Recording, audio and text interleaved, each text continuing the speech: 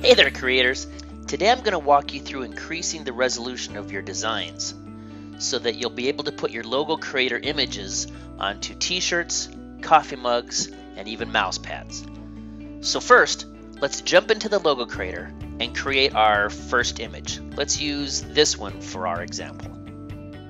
Now since the logo creator doesn't export vector images, there are times when you're going to want to increase the resolution of the logo so that it's bigger. Let's say that this is the image that we've created. We love it, it's our brand, it's our logo, and we want to put it onto a coffee mug. So the first thing I want to do is go over to the File menu and export as a transparent PNG. And I'll name it Original Logo. Okay, now to get this image put onto a coffee mug, we're going to go to a website that I like to go to called Vistaprint. Now Vistaprint allows you to make business cards, but it also allows you to put your image onto mouse pads, onto coffee mugs. Watch. So from their menu, we're going to select all products and we're going to go down to promotional items, personalized mugs, and we're going to pick the kind of mug we want. So let's do photo mugs for now. So we just select it, and when it pops up, you'll see that we have a mug and it says upload your design. So we've just made our design, so let's upload it. We're going to choose a file and we'll select the one that we've just exported from the logo creator. Open. Okay, it pops up just fine. It looks good on the screen, but I see a resolution warning. My selected photo has a low resolution and may appear grainy or pixelated when printed. Even though it looks good in your browser, it's not going to look super great when it finally ships to you. So what we have to do is increase the resolution. Here's how we're going to do that. We're going to go to a website called resizeyourimage.com.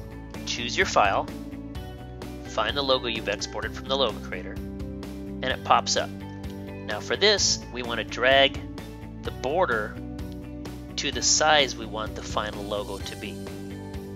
Here's our image, but we want to zoom it a couple of times. So let's click, click, click, click, and zoom, and we want to make it even bigger.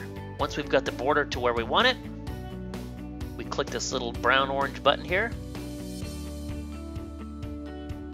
and our final image is pretty big and it's fairly smooth. So to get this on your computer, you can right-click it and save my image.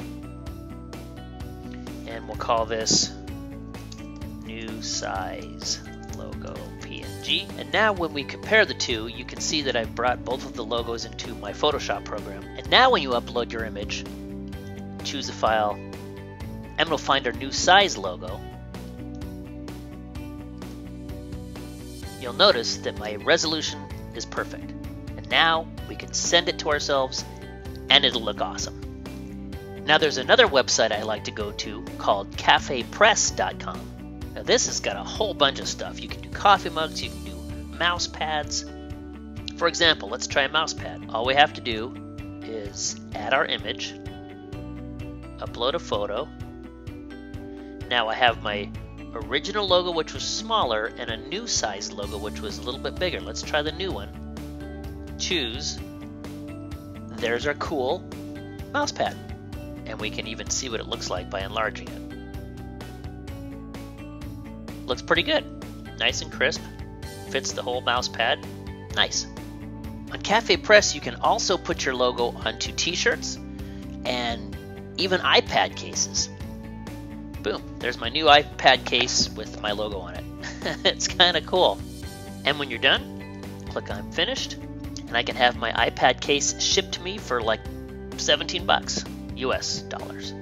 So I hope this tutorial on enlarging your logo to get it onto coffee mugs and iPad cases and t-shirts. So go check out resizeyourimage.com, cafepress.com, and vistaprint.com. Have fun designing, and thanks for watching this tutorial on the Logo Creator.